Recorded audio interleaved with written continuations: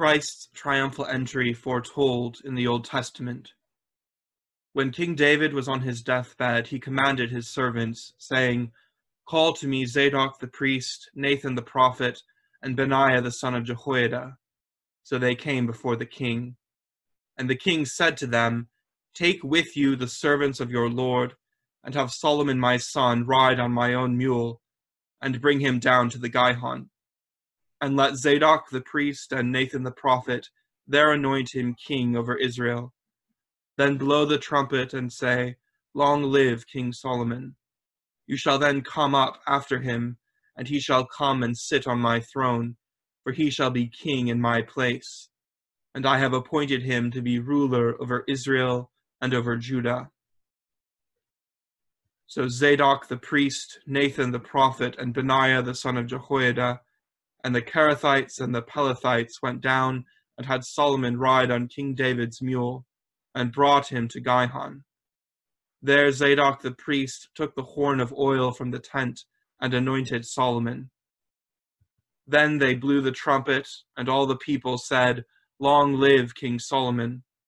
And all the people went up after him, playing on pipes and rejoicing with great joy, so that the earth was split by their noise.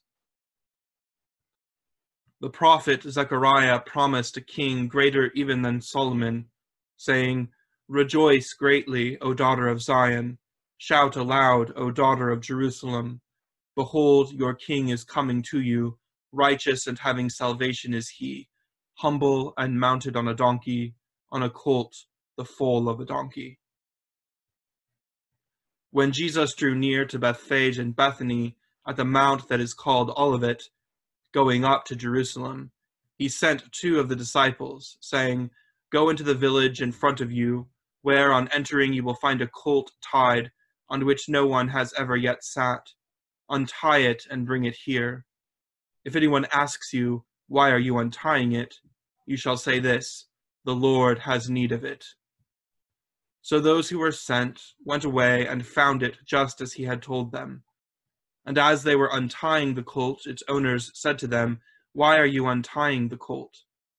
And they said, "The Lord has need of it." And they brought it to Jesus, and throwing their cloaks on the colt, they set Jesus on it.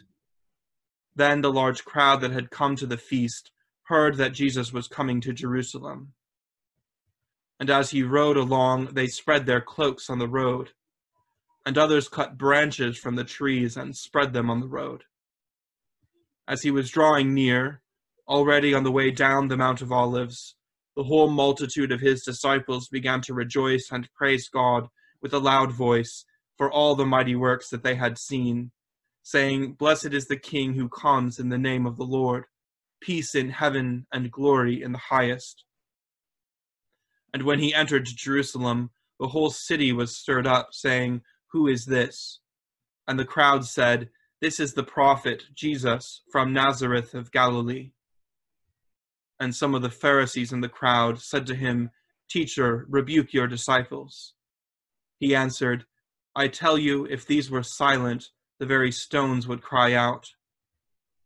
So the Pharisees said one to another, "You see that you are gaining nothing. Look, the world has gone after him." Though he had done so many signs before him, they still did not believe in him, so that the word spoken by the prophet Isaiah might be fulfilled. "Lord, who has believed what he heard from us? And to whom has the arm of the Lord been revealed?"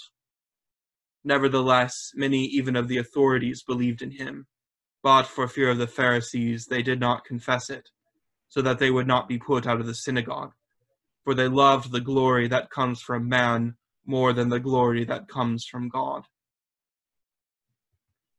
And when he drew near and saw the city, he wept over it, saying, "Would that you, even you, had known this day the things that make for peace, but now they are hidden from your eyes. For the days will come upon you when your enemies will set up a barricade around you, and surround you and hem you in on every side, and tear you down to the ground, you and your children within you, and they will not leave one stone upon another, because you did not know the time of your visitation."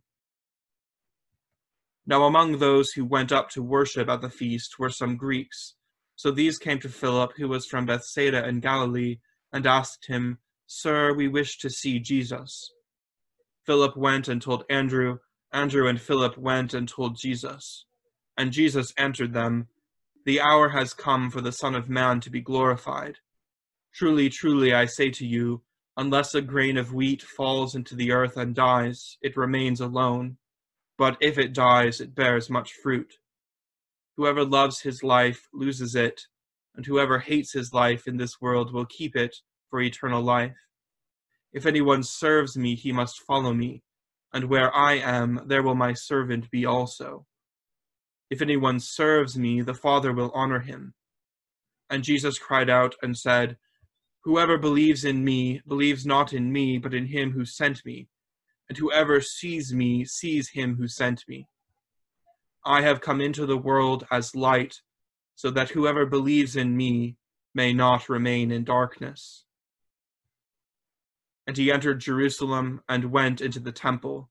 And when he had looked around at everything, as it was already late, he went out to Bethany with the 12.